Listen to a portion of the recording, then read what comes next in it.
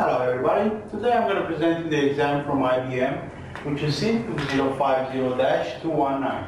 IBM Sterling Order Management V9.1 deployment. We're going to give you some basic information about this test. First, you'll have 52 questions. The time allowed is going to be 90 minutes. Requiring passing score 57% minimum. Also, this exam type is multiple choices.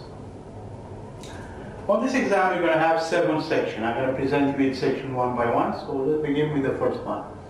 The first one is planning and installation, with 6% from total questions.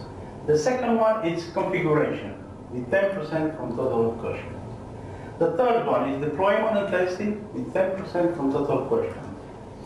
The fourth one is customization, with 15% from total questions.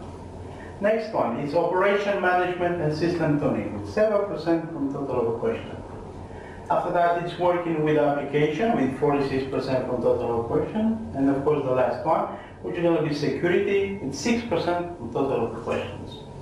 Also, please stay tuned for our next presentation from IBM, which is going to be C2050-219. Thank you very much for your attention, and I wish you good luck.